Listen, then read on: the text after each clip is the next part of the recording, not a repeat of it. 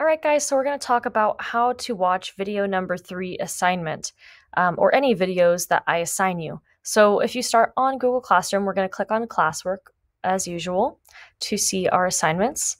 And we'll go to the most recent batch of assignments, which is our September 15th through 25th, clicking on video number 3. And you should just be able to click right on either of these two links right here to take you to the assignment.